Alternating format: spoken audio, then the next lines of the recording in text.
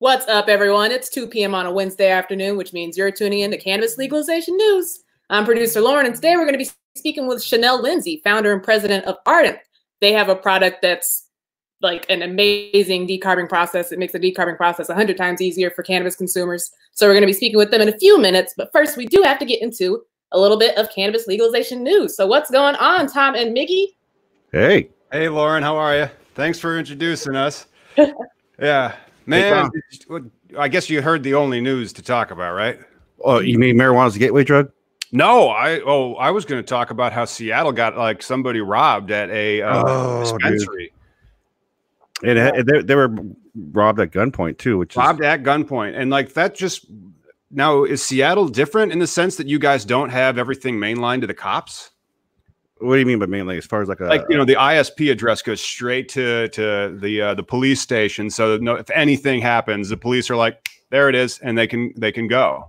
Yeah, I don't know what kind of requirement it is. I know like the LCB, the governing body, has a shit ton of security requirements for seed to store, but you would think there'd be like an emergency switch or something for cash only business. Videos that I saw, like it didn't even look like there was high def. Like the stuff in Illinois, like you got like high def on the videos. So when they were like saying, "Oh, we're still looking for the whereabouts of any suspects," I'd be like, "No, it's this guy. Run him in a database, right? You're looking for a blurry guy. That's what you're looking for right now. You're looking for that smeary. That guy kind of looks like him. He's too in focus, though. It can't be him. Yeah. I mean, if you're gonna have a business, I would invest in the high quality type video. That's I mean, in competitive states like Illinois, you're not going to win unless you do. But let's then talk about the gateway theory of Mr. Joe Biden. Oh Jesus! And then how about the counter gateway theory of Mr. Yang?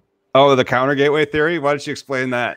Oh well, right away when Biden came out with that, Yang posted on Twitter a picture of him in a grow, like all smocked up. It was pretty awesome. I was like, he's definitely in there with the HPS lights. That's why he needs that protective covering.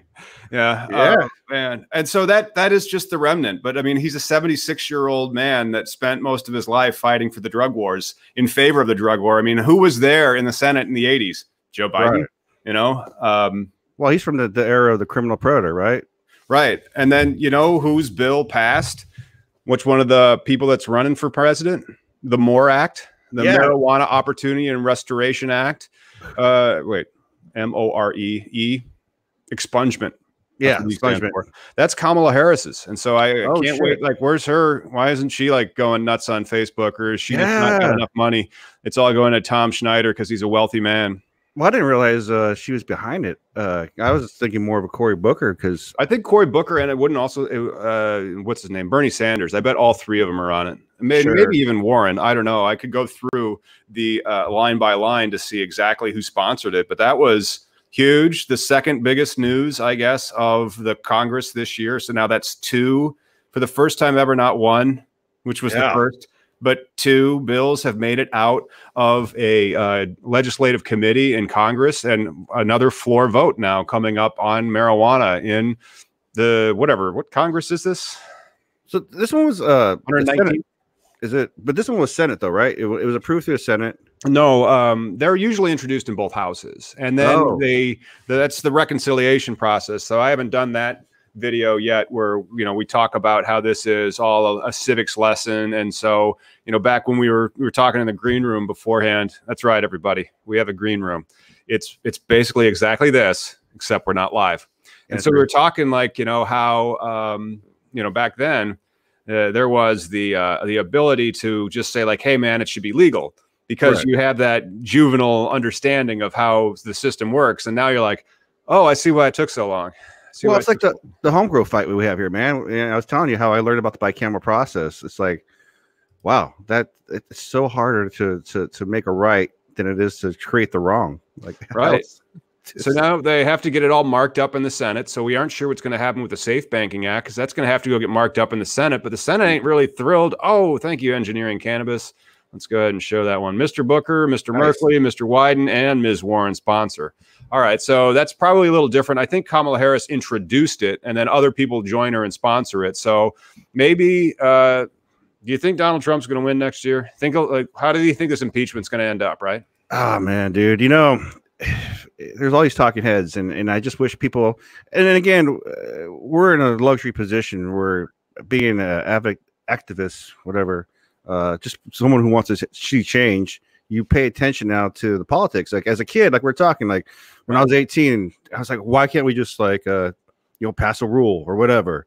And now I'm 46 and I learned like, holy shit, you got to go through the state, you got to go to the house, you got to go, and then it's still not done.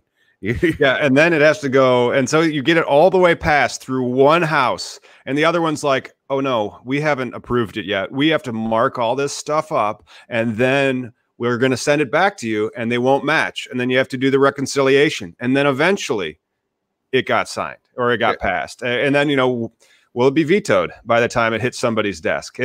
There's so many things that are out there. And that's why, like, once you get a law on the books, even if it is unconstitutional, like marijuana prohibition, it can just stay there for decades. Well, how long has this been going on now? 100 years? 82 years. Yeah. So, and now we're just getting to the point of even politicians are not afraid to stand with it. That's where we're at finally after all this time. I don't know, man. Like, when we're putting together these teams and they're trying to have community outreach, sometimes people are a little bit hesitant to accept cannabis money. I mean, like you've seen those articles that'll come out about how school district returns dispensaries, donations, stuff like that. We're still suffering from the fear mongering that happened from, the early days, people think that, we blaze. I mean, how many shows have we done where I'm just lighting up and smoking throughout? Well, that's usually on the Cannabis Congregation because you're typically at work on our Wednesday program. Yeah. But I mean, again, I didn't turn to a bat. Not yet. Not, and that is the legitimate testimony of Dr. Edvard. Okay. Edvard Munch was the painter. I'm going to go. I wrote that book 10 years ago. I forgot the guy's name, but he was our first marijuana czar from like 1937 through 1962. Yeah, no, just years and years of just bad. It's kind of like as I'm watching this impeachment, and then you see the adults, which I hate to say, I'm not the adults. I'm not Democrat, Republican. Last time I voted for Stein. Is that his name? It's Dr. James Munch. Oh, right on. The first. An animal doctor or something like that from Temple University, the first cannabis czar, knew absolutely nothing about it, made him blind as a bat or something. No, wait, it transformed him into a bat. It was like worse than a PCP trip. It's just something else. And let's not forget the whole white women and sex thing. Like why is even race even involved here? Why wouldn't they just gone for women? Why did it have to be the white ones? Oh, because we're trying to terrify them. Yes. Yeah, we're swaying the opinions. We're swaying the popular, and the minority or majority at the time, and now we're this hodgepodge. Yeah, I guess they were a majority, but then they also like rigged all the rules so that didn't matter if you were anything except for a white man. Right. Yeah. Well, then we're still dealing with the gerrymandering shit too from all that. We're going to deal with gerrymandering the whole time because when you gerrymander, you get to pick who votes for you. Right. I mean, we kind of guess who's on our side, right? Kind of now for you guys, that zoning, does that reflect anything with the gerrymandering? Is there anything that? Are you talking about Chicago's cannabis zoning? That one's kind of weird. All right, Chicago's cannabis zoning. So I have like a thing for the ISBA in a couple of weeks, and I was waiting for Chicago to kind of like do one of those so I could read it. And their zoning ordinance hasn't been up that long, but it's been up maybe about a month. And it's an interesting process. And like you have to mail notice to everybody adjacent to your property. And you have to have public hearings to get that special use permit from the city. But before that, you have to submit everything that you submit to the state of Illinois. So like the whole application to the city. And I think before that, no, after you submit the whole application, then you do the lottery to find out which one of the 7 you're in.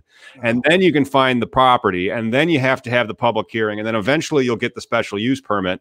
So I'm just looking at that and I'm like, hey, what about all these other BLS districts that don't have that kind of crap? Yeah. How about you apply there?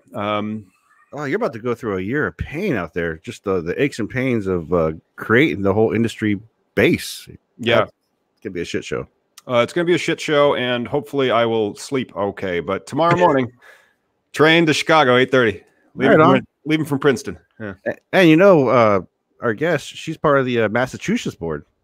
Yeah, that's really awesome. The guest that we have today has got a very storied past in the Massachusetts cannabis industry, and so it's going to be really interesting because there's similarities, and the MORE Act is just a perpetuation of that, where you have this criminal justice, this social justice, this social equity, as we call it in Illinois, aspect of the cannabis prohibition, and then the legalization to go fix the problems that they caused. Yeah. And that's looking like it's, the thing that's really putting the wind, really at our back, because then you have that moral superiority right off the bat. And they've been trying to do stuff out in Massachusetts, and we're going to be trying to do stuff in Illinois. And I realize out in Seattle, where you're at, you kind of have like a libertarian bent, where it's like, whatever, man, everybody's everybody. And yeah, we don't do that. We have judgment and morals.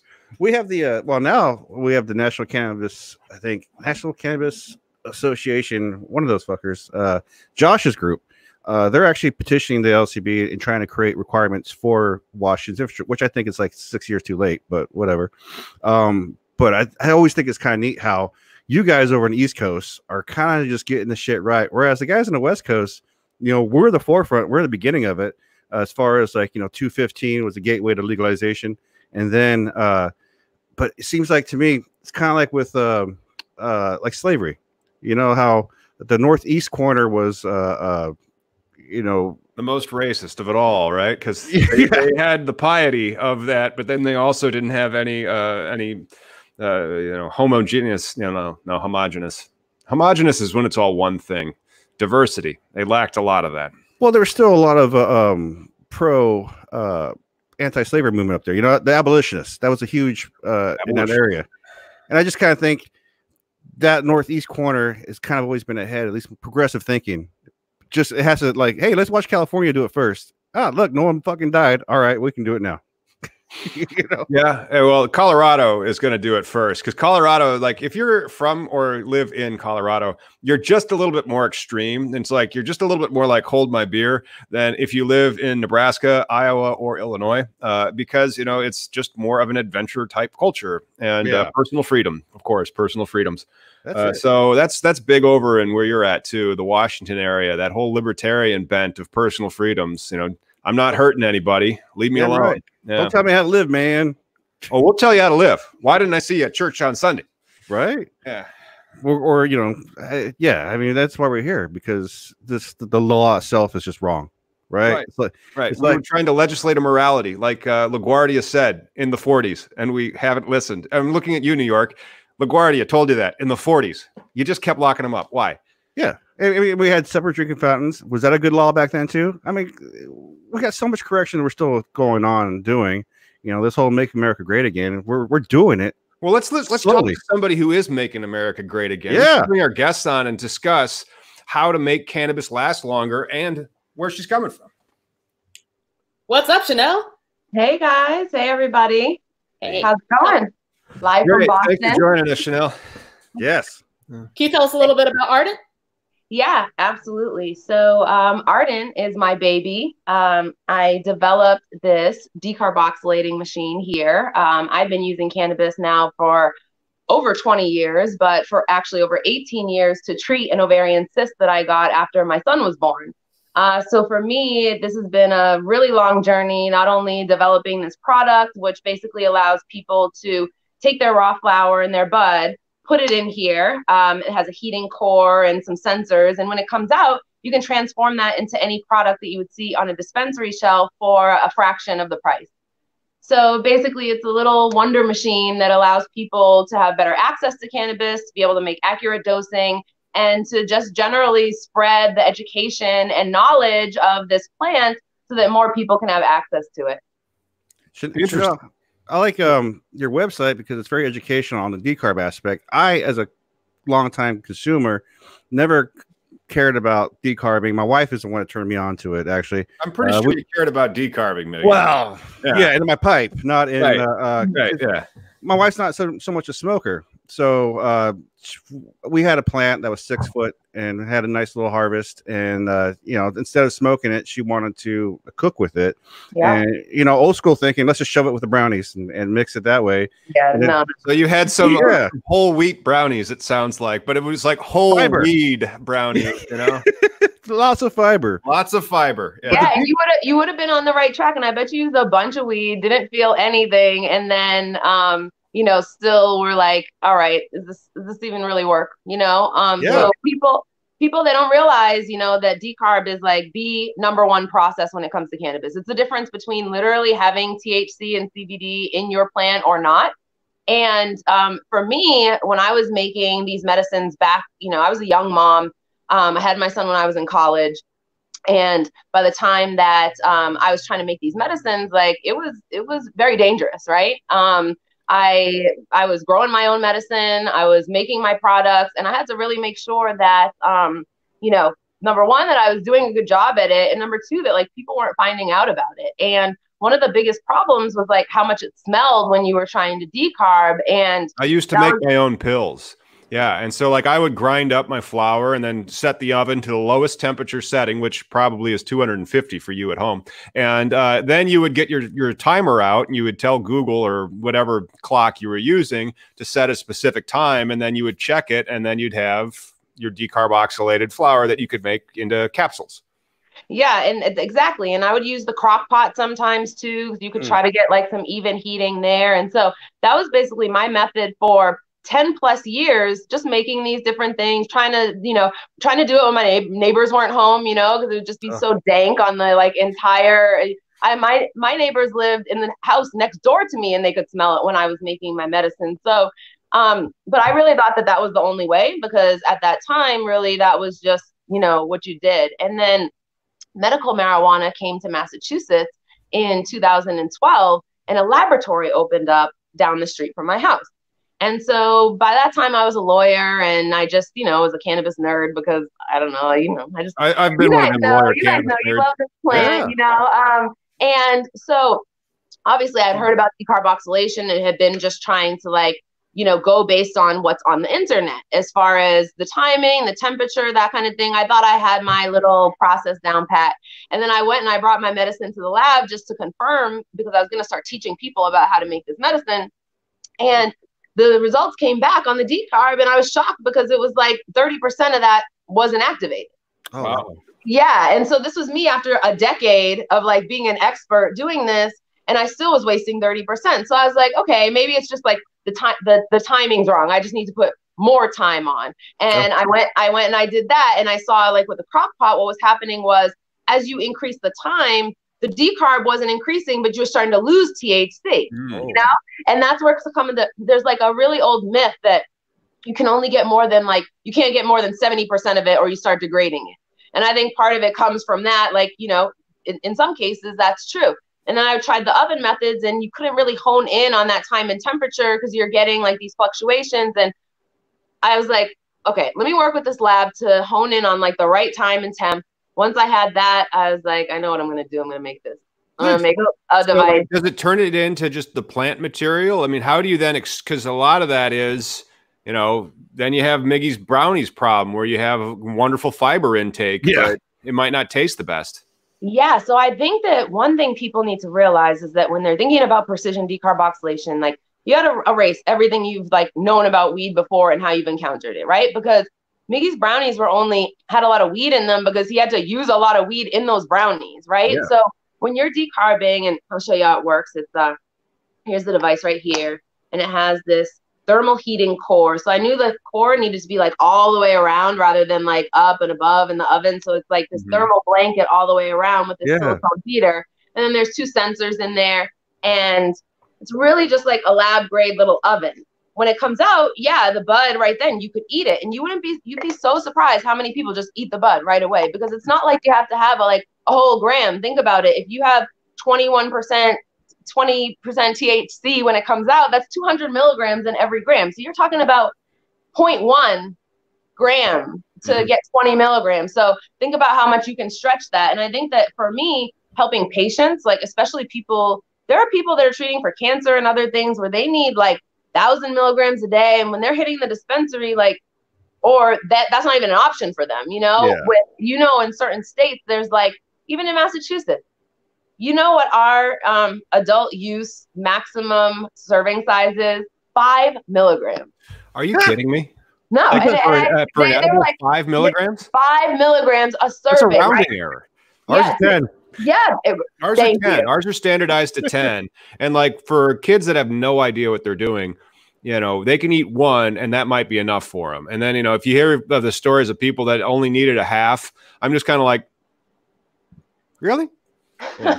But like, I'm sorry, go ahead. No, those are the kind of things that like people are up against, I'm saying, when they're trying to, you know, to access this. Well, 6 people really need a lot too. I mean, I told Tom before, I know guys that are suffering real severe conditions, you know, inside, and they just dab and walk away from it. Whereas I would lie down comfortably and call it a good day. You know, sick people need high amounts and concentrates, and the decarb, I mean, it helps spread your dollar out for sure, right? Yeah, and then a lot of people are making like the capsules. That's really popular too. Like they'll decarb and then they'll just like break it up and make a bunch of capsules and use those. Or when it comes out, for those people that don't want to deal with like the actual plant material, you can just place it right back in the device with your oil or your butter, put it through another cycle, and it pulls that out. And one thing like Ardent, we're super focused on science and testing results. You know, there's so much, and you guys see it all the time, so much conjecture about like the science of cannabis, and it's just like the science, the testing. And then like the laws don't even do the conjecture of the science. They just have arbitrary numbers that make no sense. Make shit up. Yeah, it's just like not based on anything. And people, you wouldn't believe like what people think about decarboxylation, what you can, what you can't do. And you know, and it was a big thing when we came on the scene back in 2016, you know. Imagine like me coming to the scene, I'm like this, like, you know, young looking women like, hey guys, you've been doing it wrong all along. You know what I mean? Like, people were like, yeah, it took a long time for us. And it was that science and the testing results to be like, okay, cool. Like you could be getting you could be using half as much. You're not interested in that, you know? And then once you kind of get those, you know, those people that actually have, like you said, been doing it for 20 years and they see how much easier it is, then you start to really like, you know, get that momentum. Hey, can I ask you how much, let's go over a gram challenge right here, because we're in 3 different states, coast to coast, from Massachusetts to Washington State. What's a gram of good weed going for in your guys' area? Depends on who you ask. Well, normal. Go ahead, sorry. Oh, you're good. Well, we have pot shops here. And you guys don't have pot shops in Massachusetts? We do. We have a whole one shop open serving the whole Boston metro area. Right now. Yeah, wow. One single, okay? And it still has lines out the door all the time. So we have a legal gram then. Where do they sell a gram for? But we have medical, like, let me not be too dramatic. Sure. Like we have medical and we've had that for a long time. But you're paying like, you know, between $15 and $25 a gram at the store. Yeah. That's about right for decent flour here too. Decent flour in Illinois, about $20 a gram. Oh, that would break you. That would break you. So like you're gonna have 12.7 million new possible customers in the state of Illinois. And I realize that's the whole population, so it might only be 2.5 million, but still that's another 2.5 million customers that are going to be thrilled to be able to buy your product out here. Yeah, and that dispensary weed, you gotta definitely stretch that. But just like Miggy was saying, like you people that grow at home, like those folks, you know, I get really excited when I see people like at harvest time, you know, because they realize that it's like not just their flour, but it's also like their trim that they can use, their sugar leaf, basically anything that's left over. You know, when you look at trim, that has like on average between of some good flour, 6 to 8% THC. That's like 60 milligrams per gram if you're activating it. So I like to think people can like move beyond just using it for like their medical or wellness, and they can start to experiment and make all of these different things because especially like for women, I think that we're just like underutilizing this plant in so many different ways. I didn't even know that you could I saw your video with you putting keef in there. I didn't even think about that. Keef. Yep, keef and even concentrate. So you're talking about everybody who's dabbing, like there's a lot of people that have concentrates and they want to make edibles, and it's like, cool, we have this little silicone sleeve that you put in, throw them right in there, and then when they come, that's like the easiest way to make like butter and stuff. Now all you got to do is mix it with it afterwards, and you can make all these different things. Yeah. Because like they sell the concentrates are usually sold by the gram over in Illinois. So like you get a gram for $70, let's say, or some butter or something. And so doing the math, I mean, 70 grams, 70%. I mean, well, you know, 1 gram, 70%, 700 milligrams. That's right. That's like 7 bags of those gummies that you're getting at 10 by 10. Because I mean, that's really, really cool. And then you can also like make whatever you want too, because a lot of times it's like, there's a lot of good options at the dispensary, but they don't have like all fresh options of like fresh baked items and other things that people like really like. No fresh baked items. Everything has to be pre-packaged in Illinois. Do you guys have, because like that's something cannabis is not legalized until we have a good cannabis baked good, you know, like a cannabis bakery where you can have it like a fresh donut, you know? Oh, but nope. So that's basically what we're trying to do with Ardent, is because we have these different edibles kits and things like that. So right here's like our magic shell kit. So it's it's an ice cream kit. So basically it has chocolate in here, and so you'll throw that in there after you make the oil. You throw it in, and then you can pour it over, and it's like, you know, turns hard, you know, when you're a little kid and you get a dip in there. Man. Yeah, and then you eat it and stuff like that. And so we have all of these like cake and baked good kits. That's like the next evolution of Ardent, so that people can go and they can do that at home. Because one thing I found is that people, they get like very nervous about like cooking with cannabis at home because they don't think they're going to do it right. And honestly, it pains me. The smell. And it pains me to see people like literally use an ounce of weed to make a thing of brownies. I'm like, come on, guys, don't you realize that's like, he's still alive? Yeah, right. Yeah, no. But he wasted so much, though. You know, he could have got that same result using like 1 gram. Like, you know, it's like 5,000 milligrams in like 1 ounce of weed. And it's like, if people knew that, they might like approach it differently and just feel more comfortable making all these things. And so that's really our goal. So Ardent's the company, but their product's Nova, right? Yeah, so the product is Nova. It's also known as the Lift. We call it, a lot of people call it the Ardent too. So yeah. Because I was just wondering, because Nova, does it come with like? Because I saw your video where you do make the oil and you put the container of oil with the bud inside the machine. Yeah. Do you come with those kind of containers? Because, you know, people are questioning like, what do I put in there? I don't want to know. So I keep kicking this machine. Sorry. Oh, there you go. All right. We can hear you fine. Yeah. So this is our silicone sleeve. So this is a little infusion sleeve that right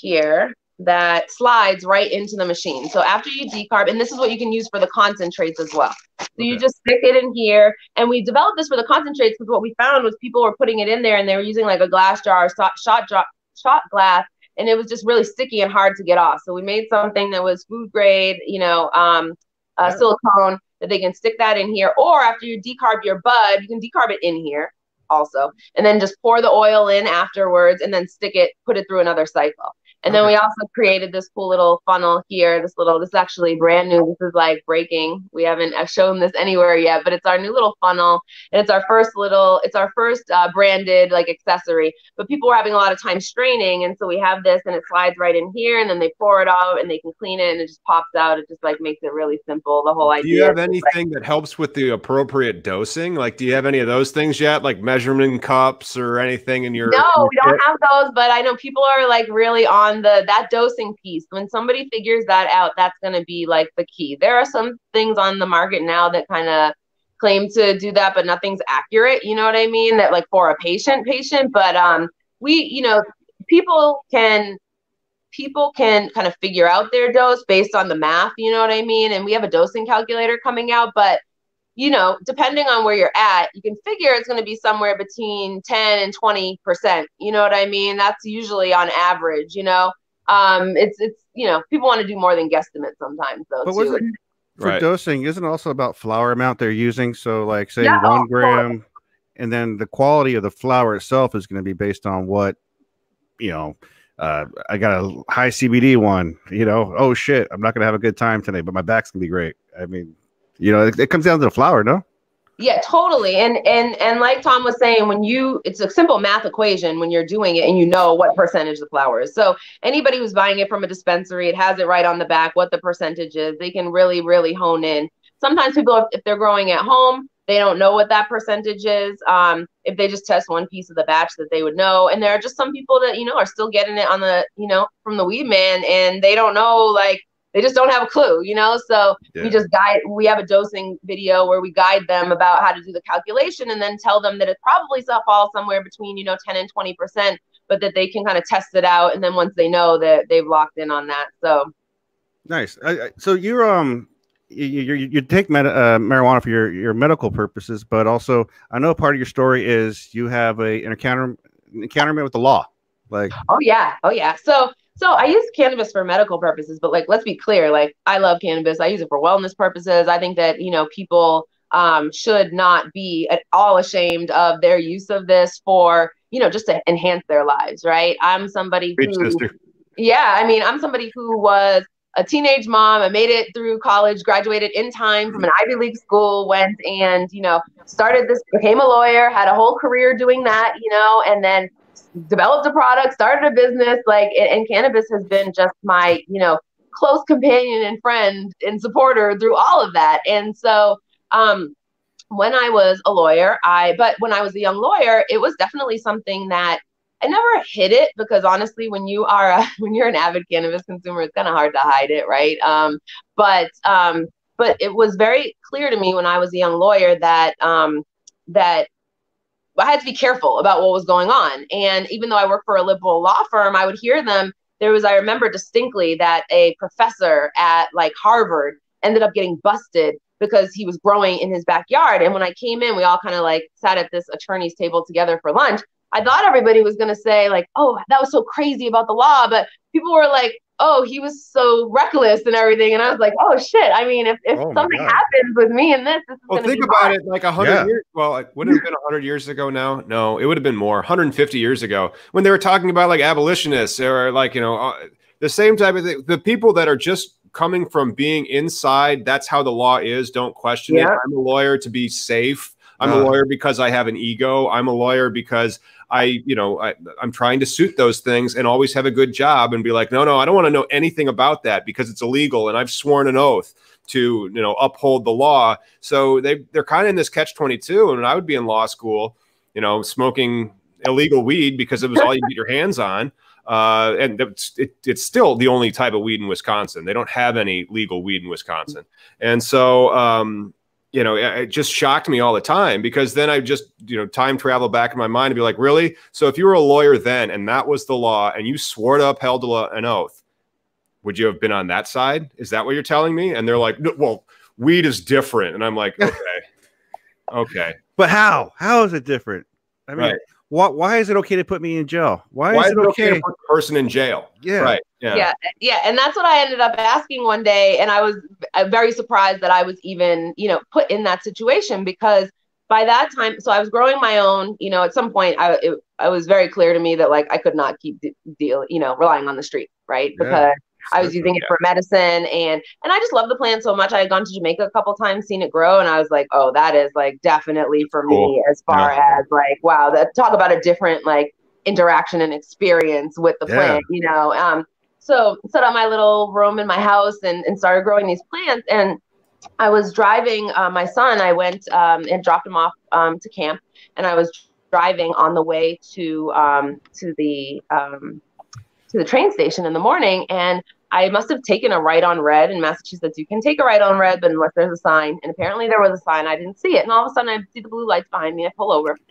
It's like middle of summer. I'm like in my, blouse and skirt on the way to get, to catch the train. And a police officer comes over, and he walks over, and he saw like my bag open and a little bit of like baggie or something he saw. And he immediately was like, get out of the car. And I was like, what do you, I shouldn't have to get out of the car. He ordered me out of the car. So I got out and he starts searching the car. And I'm like, you do not have permission to search the car. He said, I have, I have probable cause. I have, and a criminal. Right. And basically, and so he goes and he searches the car, and he goes into the back, into like my larger bag, and he finds this mason jar. And so this mason jar is, and this is after decriminalization. Let's be clear. So this was in 2009. Massachusetts decriminalized in 2008. So anything under an ounce was a ticketable offense, that you got $100 ticket. That's it. So knowing this and being a lawyer, do you think that I was riding around with more than an ounce? No. I've already got my mason jar picked out for the first of the year. I know. Yeah. I'm gonna put 7/8 of an ounce of marijuana in that, and I'm taking it everywhere. Yeah, totally. That was my, and so I knew what was in there, and I knew that it was half an ounce max because it was just what I had on me, Sure. And so as soon as he found that, he comes over, turns me around, puts the handcuffs on, pushes me into the back of the police car. I'm like completely protesting at this time, saying like, what's going on? I should be getting a ticket. This is not over an ounce. He puts me in the back of the police car. I watch as my car is getting impounded, and I'm in the back of the police car with handcuffs behind my back, crying at this point, thinking, what the F is going on here? You know what I mean? So he's bringing me to the station, and I'm like, freaking out at this point. He brings me to the station. This is the town I live in, right? This is my town. This is where I own a home. And I practiced in Boston, but I obviously represented people like all, around that area. So he goes and he pulls me into the back of the holding area and on this like cement bench and starts the booking process. And I'm the whole time I'm saying, this is not an ounce. What's going on here? I'm crying. And I'm also like thinking really hard now. And I'm like, how do I get out of this? Right? How the hell do I get out of this and go home? And I asked him, where are you taking me? What's going on next? He said, I'm going to book you and you're going to be arraigned at Stoughton District Court. And that's when I was like really flipping out because I represented clients there. And I'm like, I'm literally about to get paraded in the court that I represent clients with my hands in the cuffs over there. So I think and I'm just like thinking all my legal skills, and I'm not a criminal attorney, right? I'm like, I was a litigator. So at that time I was like representing companies like Sears and Pepsi and like lease disputes and insurance. You were like, Your Honor, I'd like to make a contemporaneous motion to dismiss this prosecution. Yeah. Can I do that? Totally, I'm not sure how the criminal stuff works. Yeah, I have no idea. I'm just like, can I look over your lease or, negotiate something?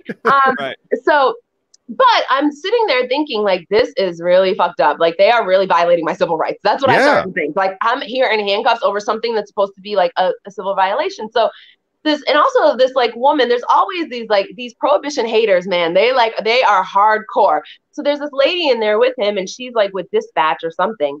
And she's like, whispering to him and talking. And I say, but hands behind my back, you're violating my civil rights.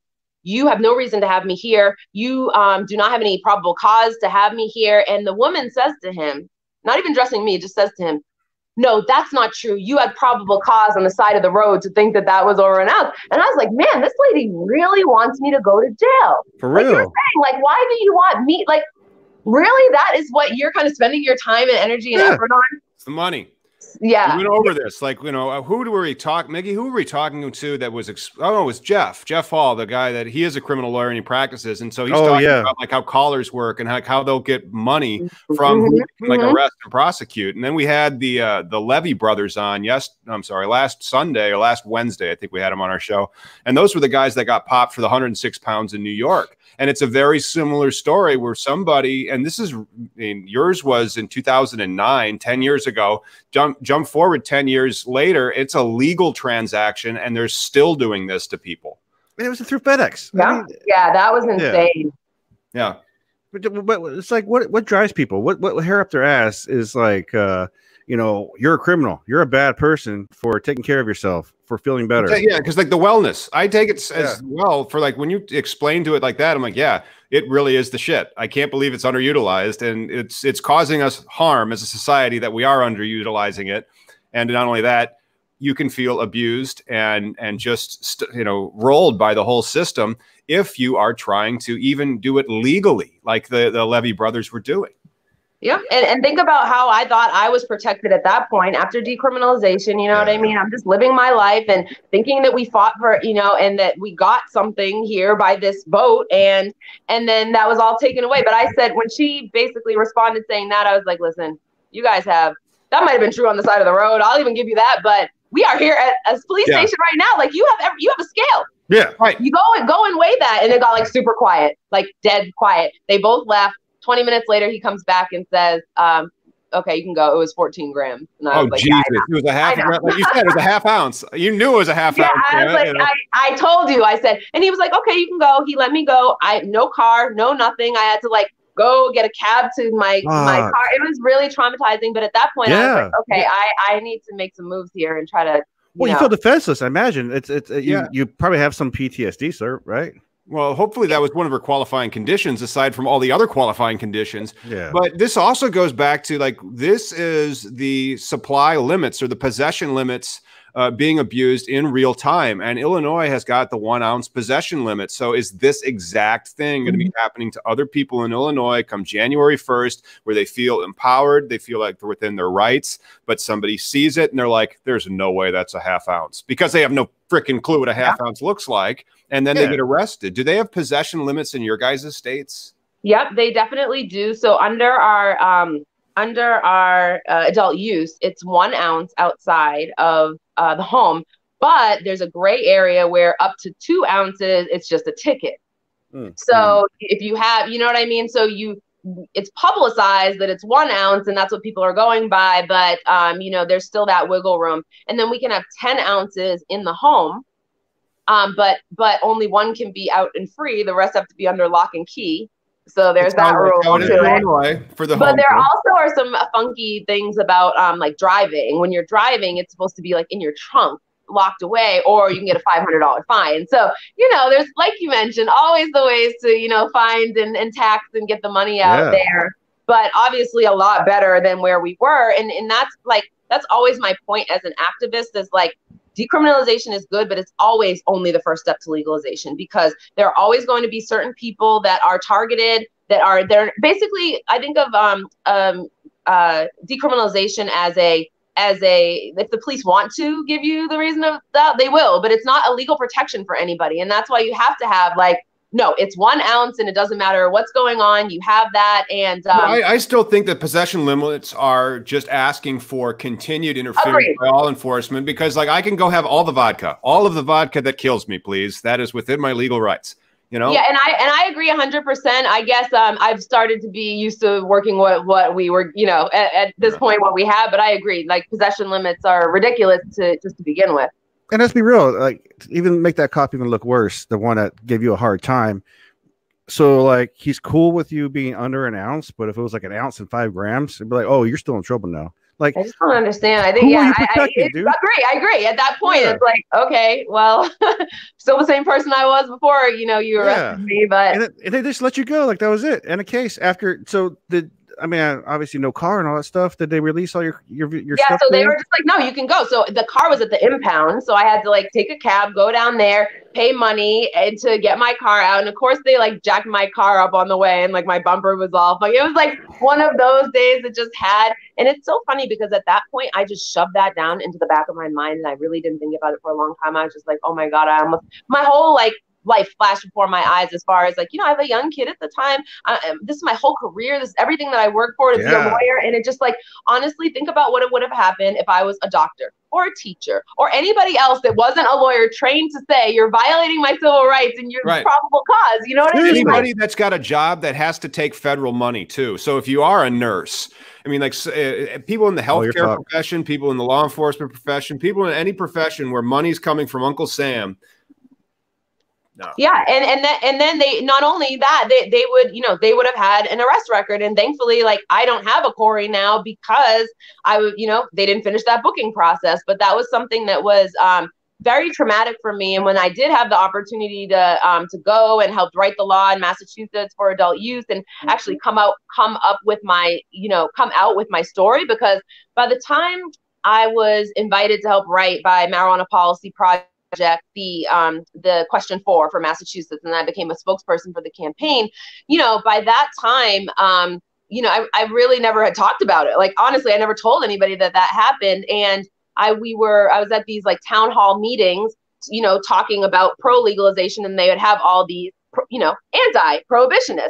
And there was this one guy, he was a senator, a Massachusetts senator, and he would sit next to me. And he said one day, I was talking about, the disparity in the arrest statistic.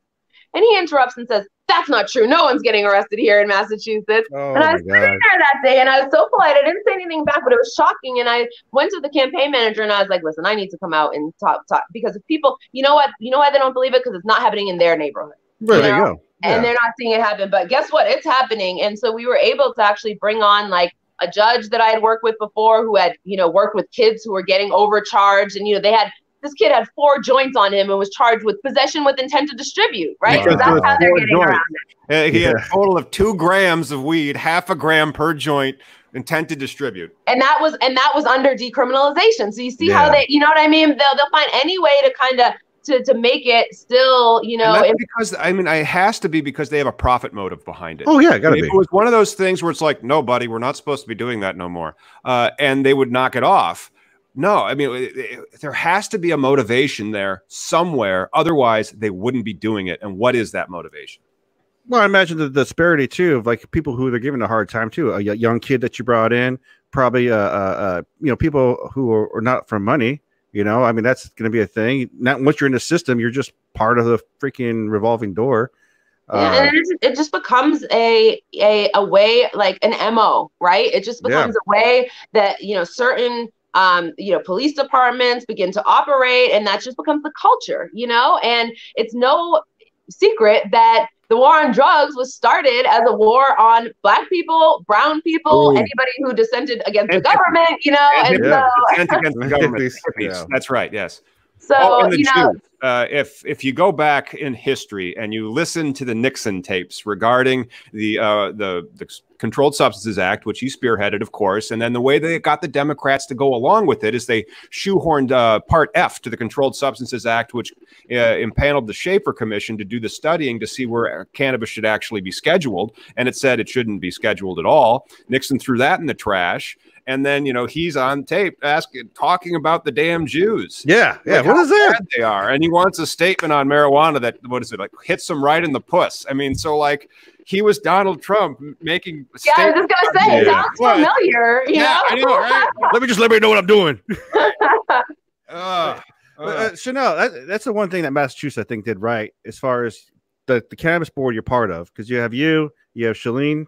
So Shalene's on the committee. There's 2 different things in Massachusetts. There's the commission, and there's 5 members of the commission, and those folks are full time. They are, they are leading the charge and writing the regs. Then there is the advisory board, and there's 25 of us. And so we advise the commission. We work with the community and just stakeholders generally to come up with recommendations. We put those forward to the commissioners and basically help them iron out the details of these different pieces. I think of us as acting as a bridge between all of the different, basically the public and what's happening, and just providing a different voice. So my seat is actually for people, somebody who has the experience providing legal services to cannabis businesses. And there's different expertise for each person on the advisory board. Neat. But in Massachusetts, we had a real focus on equity. And that started when Shalene and I were writing the law. And I pulled in Northeastern Law School and professors that I had there, because Northeastern is a social justice focused law school. And so it's so funny when I look back on my life, even the arrest, all of those things, they just teed up in such a perfect way to lead me to this point, the same thing with Miggy and me, because 9-10 years ago when I wrote this book, and then I had to go to work for a bank law firm, and then in 9 years you'll explain to banks how to do it. I'm like, I had some of those weird full circle moments, now, and all this stuff, and so Shalene and I got this. It's so funny when you think about it. We got this tiny little piece in the law that said that the industry had to positively impact communities harmed by prohibition.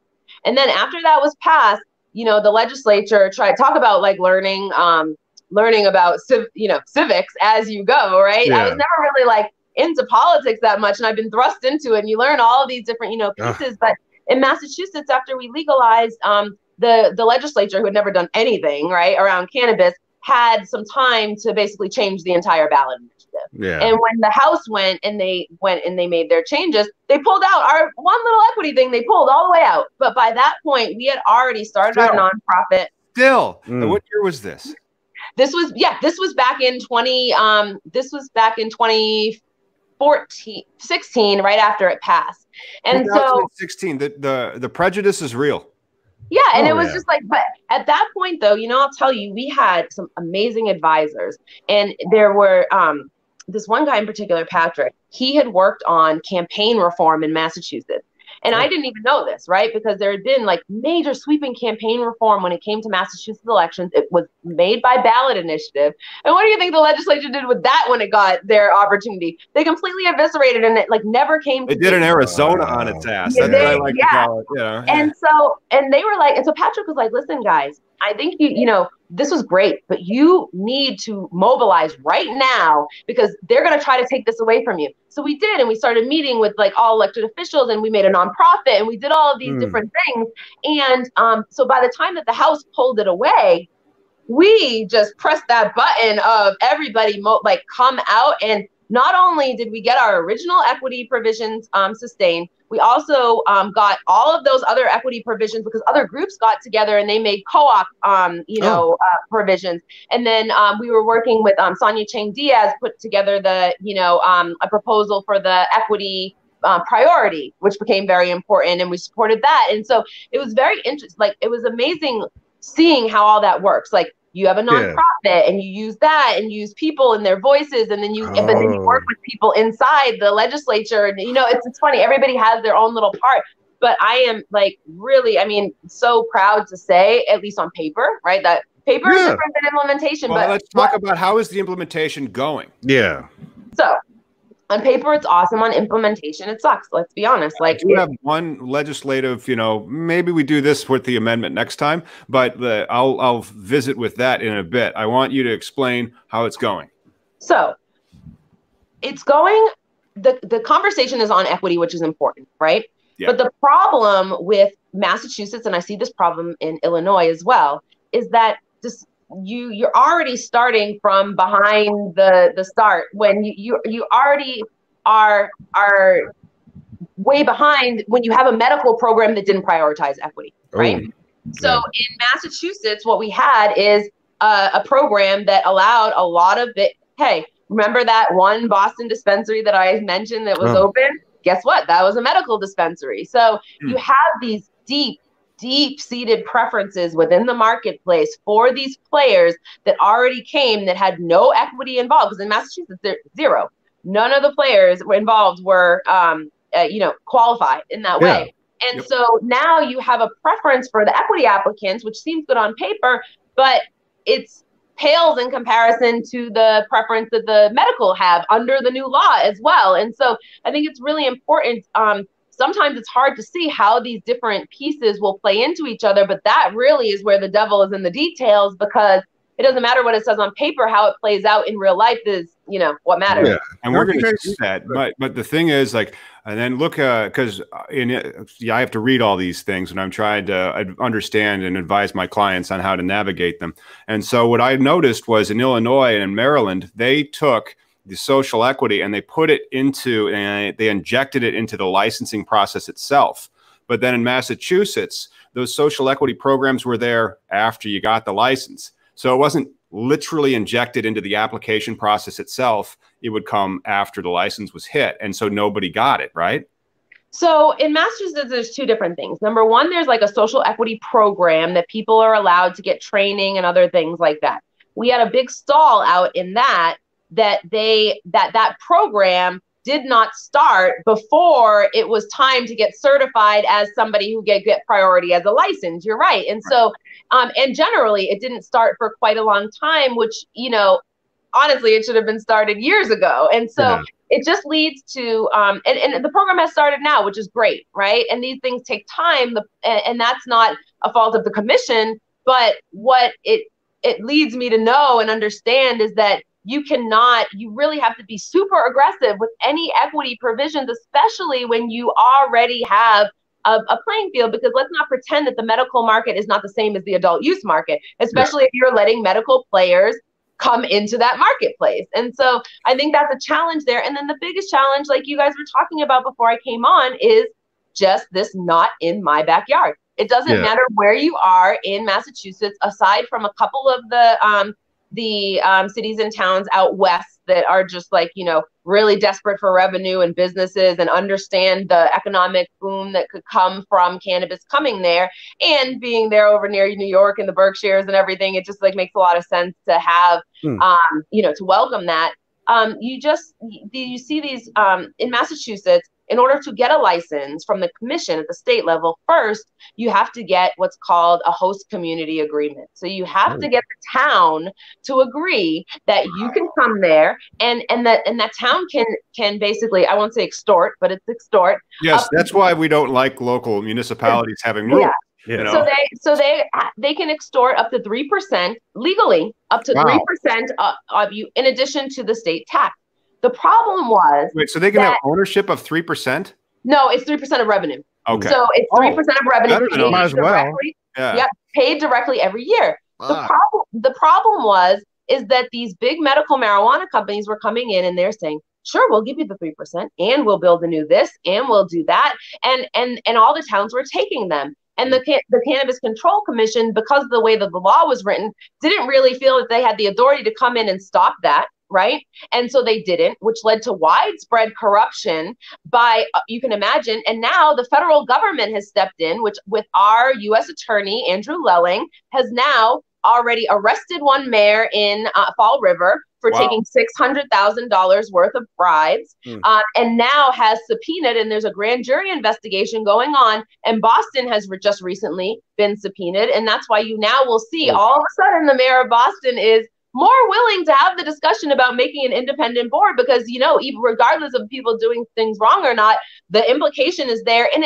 honestly, the system was set up to encourage that. Almost when you have just a few local officials making those decisions, you guys know it's like, it's just rife for, you know. You're taking the most aggressively narcissistic people in the town and giving them power over millions of dollars. Yeah. And the accountability too is what you guys are fighting for. I know at least Shanel, I've seen her Twitter posts and some issues going on last month with the accountability as far as the requirements for, and some people fighting her on that.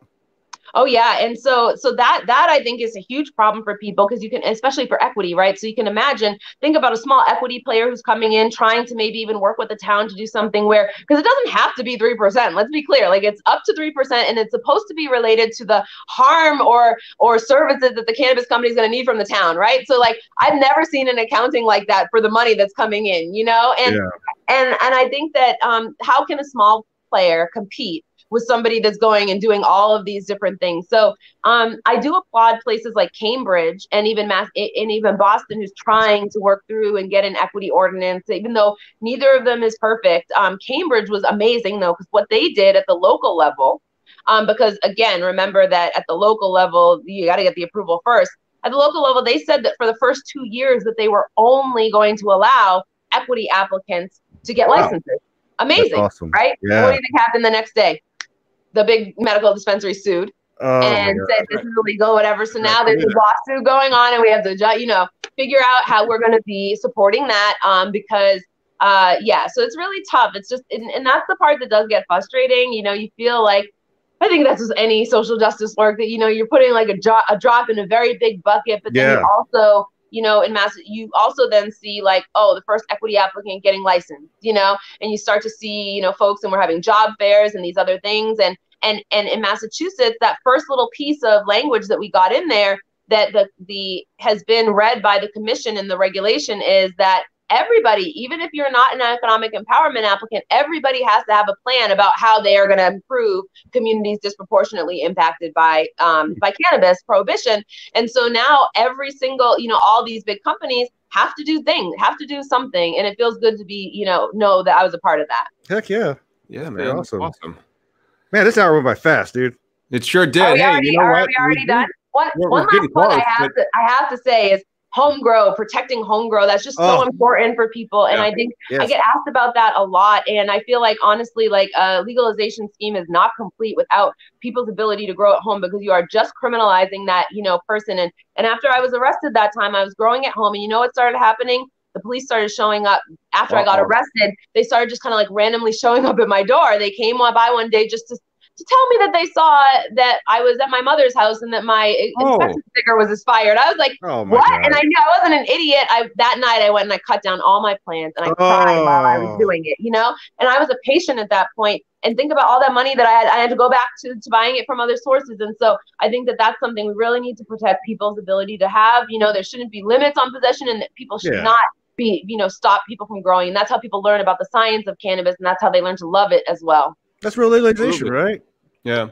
Well, I'm glad that they do have home grow in Illinois and also in Washington State, and then also in now they only have it in Illinois and Washington State for medical. Do you have full adult use home grow? Yes, we have full adult use, and I always think that that's something that can come even if you don't have it now. In Massachusetts, we can grow up to 6 plants each, up to 12 plants in a household, and we can gift up to 1 ounce. As long as you don't get paid for it, you can gift up to 1 ounce to any buddy. And that really empowers that language people. So that I can start lobbying for because that's the beautiful thing about being a cannabis lawyer is these laws are brand new, they are not settled, and they are changing on a daily basis. 100%. And that's one thing that I am most, happy about is when I was a younger lawyer and I was getting arrested there, I didn't realize how much power individual people have, especially lawyers, to go and say like, no, this law needs to be changed and we can get support and we can do it. That's right. Hey, before we wrap up though, I wanted to give a shout out to NetArt GFX. This is our thumbnail guy. He dropped us a comment. Yeah, he's great. I really love working with him. Awesome. Well, Shanel, thank you so much for joining us today. Where can we find and follow Ardent? Oh, yeah. So look us up. It's Ardent, ARDENT, cannabis.com. And this was so fun. Thank you, guys. I'd love to keep in touch and be back one day. 100%. Oh, yeah. Yeah. We can't wait to have you back. We'll talk more about the updates because it sounds like the Eastern Seaboard is going to have a very busy 2020 at a legislative scale. 100%. I'm actually going down on December 7th and talking at the Minority Cannabis Business Association is having a summit about the tri-state area and the policy there. And I'll be talking about what we've done in Massachusetts and what could be done better. Yeah, I'm so excited about what's happening, all up and down the East Coast and what's the strategy, around the South, right? Think about equity and the implications there. And I think we're really behind the ball. Illinois bill, Maryland, where you inject the social equity into the corporate formation structure for the application points. Otherwise, they aren't going to work together. And not only that, I've seen options and corporate formations put together where the social equity person's actually sold his stake before he's even got it. And I'm like, yeah, totally. Yeah. So many different kinks to work out, but at least we have the option, and at least we're moving forward. That's the great thing. A lot better than we were. For sure. And then, Tom, who do we have coming on this Sunday? Oh, this Sunday, we finally have Tuna coming on, and that is Robert Platshorn, one of the longest-serving cannabis POWs, and he is on a new Silver Tuna tour in Florida, and we'll have a wonderful hour at the Cannabis Congregation on Sunday. He's really cool. Miggy and I have known of him for, well, heck, I've known him for like 10 years, so I even bought Irv Rosenfeld's tins of joints from him for $420 when he was raising some money. That's right. Sweet. Well, guys, thanks for tuning in. As always, like and subscribe to keep up with all cannabis legalization news. We'll see you later. Cha-ching.